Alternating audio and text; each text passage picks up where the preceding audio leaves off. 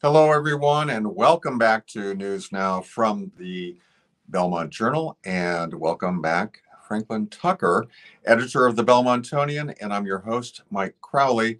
So, Franklin, a number of items in the news this week. Let's start with who's on the ballot That's for right. April. Who's on the ballot for the upcoming annual election and April 4th? And we just have basically one competitive race in townwide for townwide office, and that's the school committee. And that's because three people are running for two slots on that committee. That's right. And those three people are.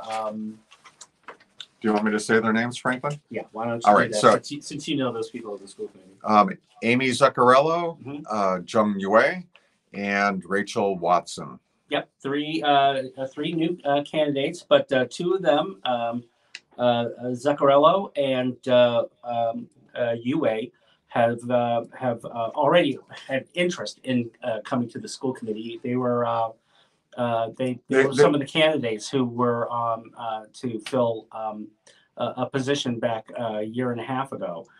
They were part of the candidates of those. That's right. So these are people who are really interesting. You know, some just a lot of interesting people looking to get on. These are again 2 seats of 3, and not surprisingly, they it always is with new candidates, and most of them aren't members of the town meeting. And 2 of them, Rachel Watson and UA, are running to get on town meeting, and as well as school committee. So they're going to have 2 separate ballot.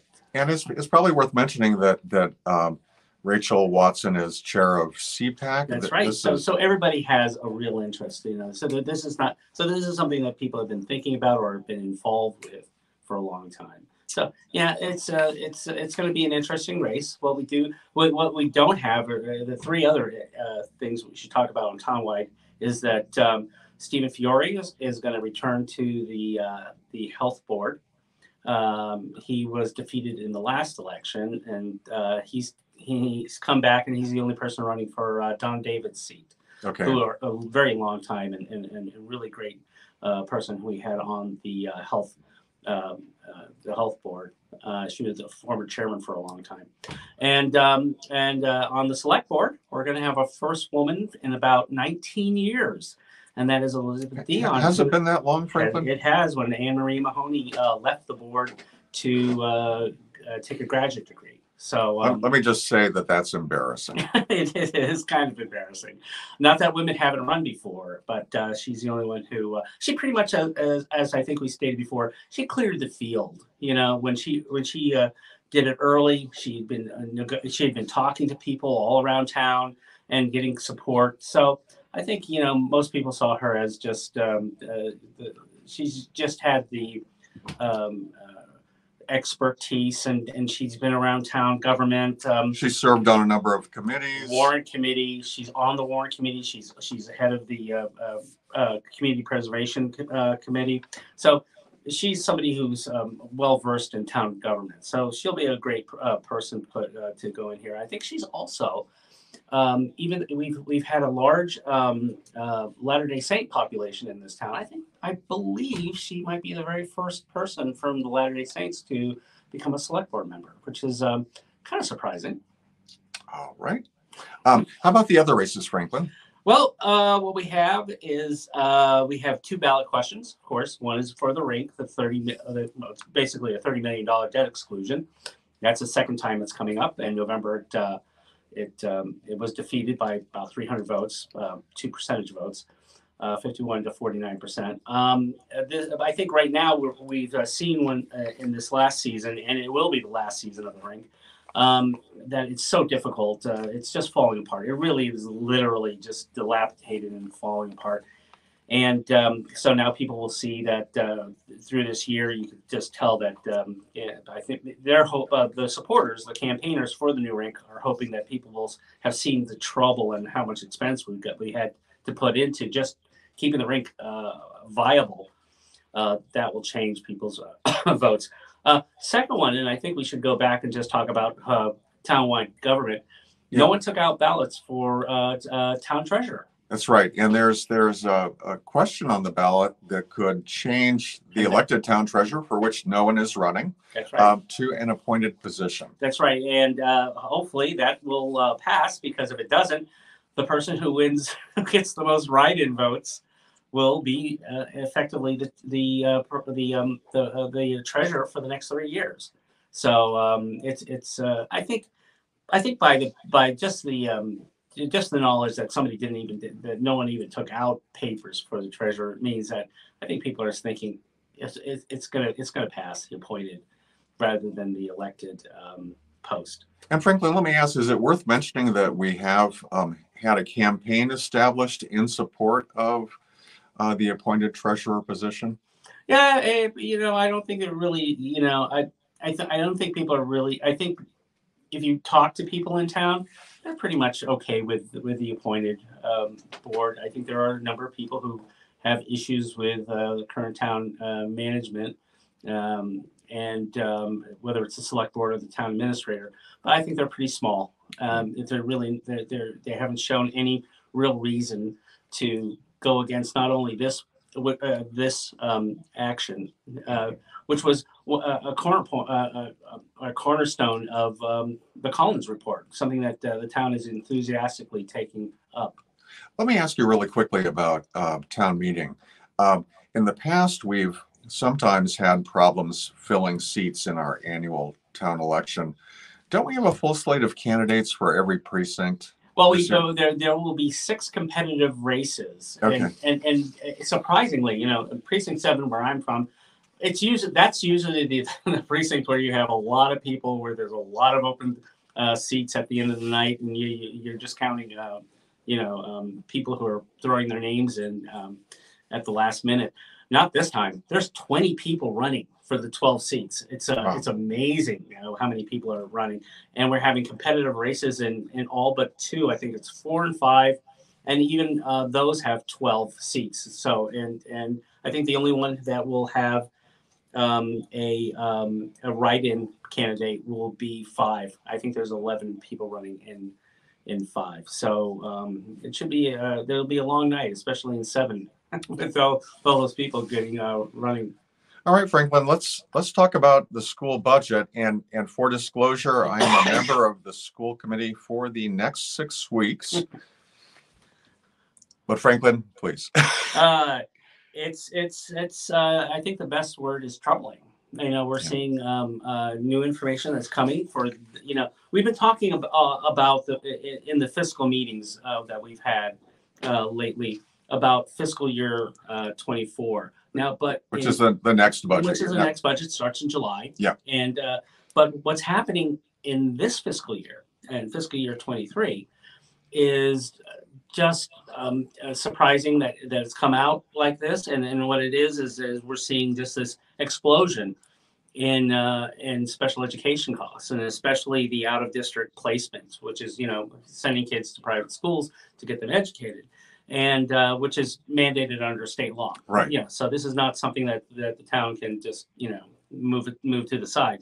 So in the first quarter of this year, it seemed that this out of placement district was under the budget, which was about $150,000. Yeah, there was a projected deficit at year end at the end of the first quarter. Now it's again very difficult to project anything from the first quarter, but spend costs are incredibly things looked good. Volatile. But and it looked good. Now we're seeing about a $900,000 deficit for the end of the year. That's the projection for the end of the year. Now, like anything else, as of June 30th, if you have a deficit, you have to find some way to pay for it. And right now, what we're seeing is a pretty an austerity budget, or an austerity programming at the school district, where there's even an issue whether there'll be enough paper at the Winbrook school. And that's you can almost that's kind of humorous in some ways, but it shouldn't be. I mean, right. If you can't supply paper to your schools, you're in a very tight issue right there. What the school department is thinking of doing is not hiring. If somebody leaves at the end of the year, and we always have people or retire even before the end of the year, right? Before the end of the year, they have to give like notice and say, Right. I won't be here. They're not going to fill it. Yep. And that's the only way they're thinking about how they can really, find a way to close this almost $1 million gap that we saw. As well as clamping down on supplies purchases, repair of Chromebooks, everything you can think of. instructional software subscription licenses. Everything under the sun is going to be considered, and that's going to start hurting, and especially at the end of the year when you don't have this person who you would expect to be employed by, let's say, the middle school or the high school. But the bad news just continues for the schools, because now we have to look at fiscal year 24. So what we're hearing is that that right now that in fiscal year 24 the next fiscal year that starts July 1st, that the schools will have to cut $1.2 million because we just don't have the money, basically. Well, we do have the money, but there's a portion of town government, whether it's the select board or the warrant committee, and they're saying that we have to have a certain amount of money in reserves, free cash, right, for in case an override, which will be coming. It's not just that, Franklin. It's that so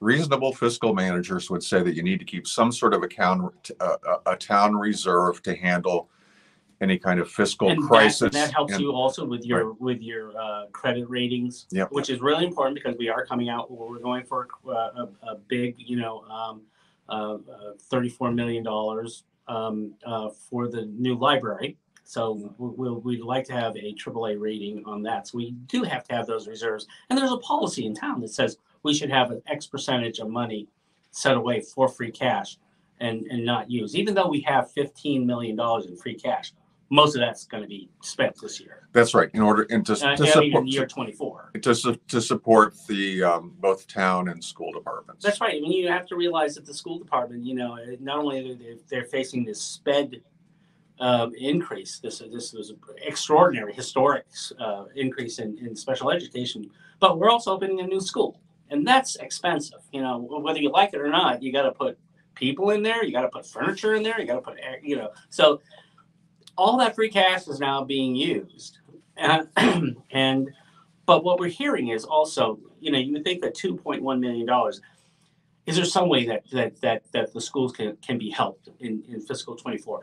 Well, right now what we're hearing from the state government, and which was confirmed by our state representatives, and in up on Beacon Hill, is that due to the Fair Share Act, which was a millionaire tax, that we're going to have a large surplus in the state budget, and Maura Healey, who is our new governor, has stated that some of that surplus will be going to Chapter 70, which is local aid.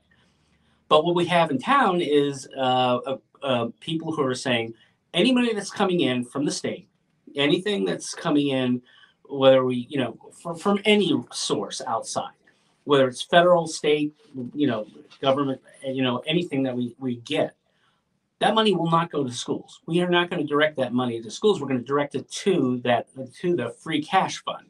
Right. Well, so Franklin, I just want to say that, that's not a decision, but that does reflect the sentiments of some of the folks on the select board as well as the warrant committee. And the warrant committee is, of course, the fiscal watchdog for the town. Right.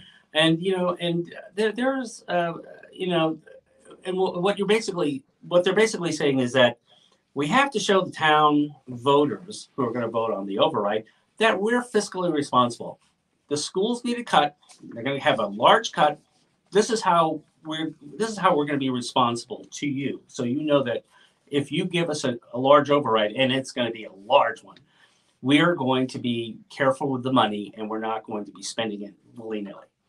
Now, so they're saying, well, we're going to increase our free cash to show we're also responsible. But if the override doesn't pass, it doesn't matter. If you have $3 million or $4 million, it's going to be just wiped out if the override doesn't pass. Yeah, I think some people would have concerns too that husbanding all the potential resources that may still come into the town because of the enormous fiscal reserve that's building up for the state, that that becomes another excuse not to pass the next override. I mean, that is exactly what happened when the override just of a couple of years ago. Yeah. What we had is that everybody's who was supporting the override was saying, look, we can have a small override now and a small override in a couple of years. And we certainly need it. And what you got from a counter, what was that? That was countered by people saying, but look at all the free cash we have. Yeah.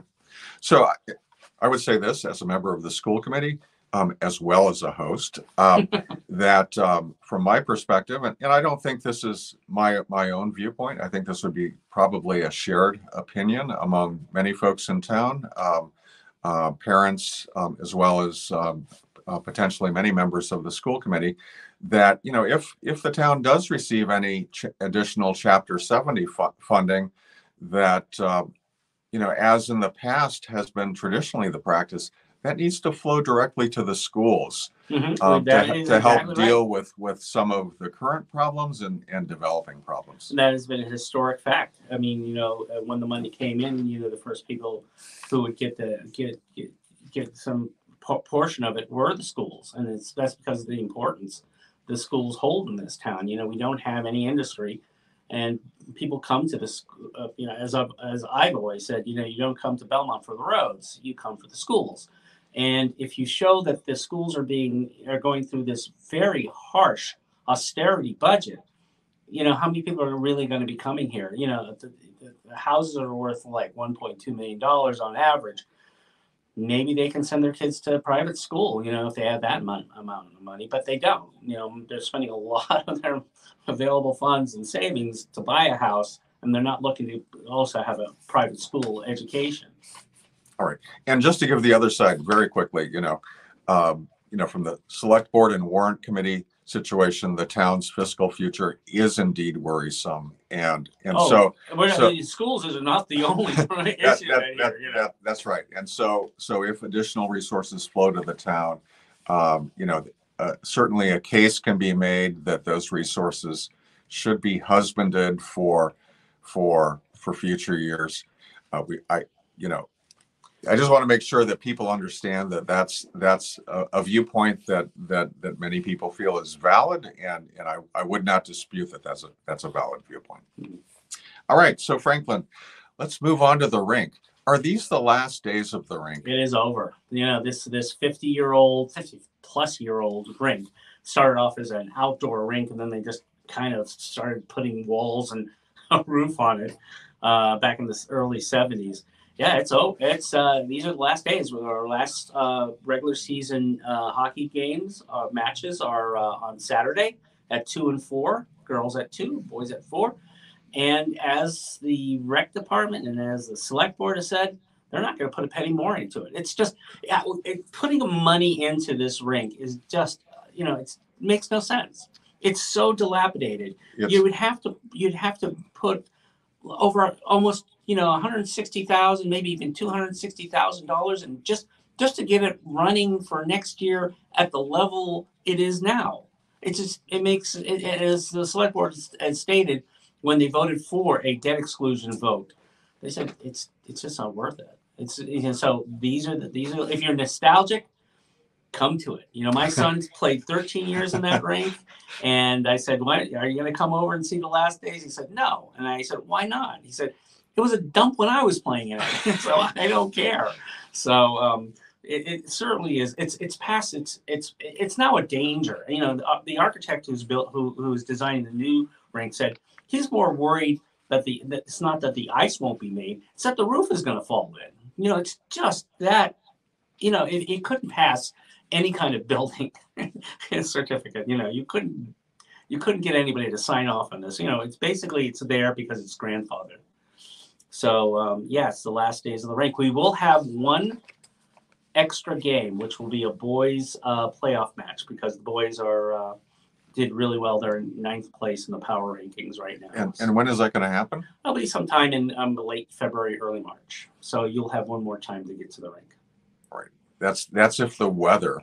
That's right. remains. If it's 70 degrees outside, and that is something that actually was talked about. Somebody said from the school, the athletic department, he says, if we can't skate on it, if it's too wet because everything is melting, we're gonna have to go to Watertown or Arlington or even like someplace out in maybe even as far away as Marlboro.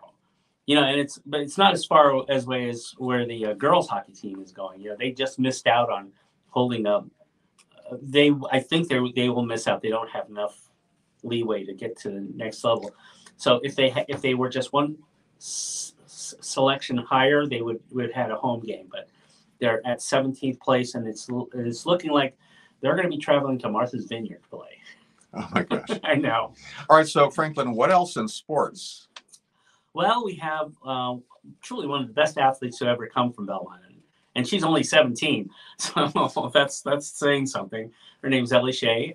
She's a two-time national high school national champion in the 5,000 meters. She's a runner, and she has. Let's say she's going a bit far to get to her next race, which is basically she got on a plane and for 24 hours and 10,000 miles to get to a small town in the middle of the outback in Australia called Bathurst, where the world champion cross country meet is holding, and she is going to be running for with the under 16 or what they call the junior women's championship, and she'll be running against the best in the world, Ethiopia, Kenyans, and just it's and she'll be wearing the USA vest, so she will be one of the rare people who have come from Belmont to wear USA to run for the national team. She's an exceptional runner. It is going to be kind of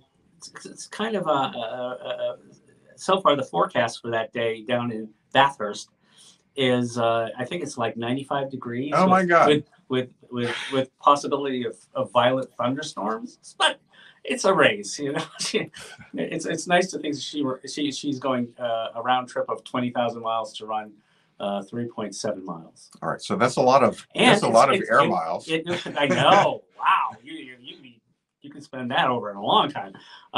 And she'll, if you're interested, come to the Belmontonian website with the story, because we'll have links for possibly to see her live. Now, Bathurst is 16 hours ahead, and she's running off at her race will be at 4:10 their time, which is exactly which will be midnight here. So midnight Saturday. All right, Franklin. So if you'd like to see more of Franklin's reporting, please check out the Belmontonian.com. That's all for this week. Thank you, Franklin, and we will see you next time.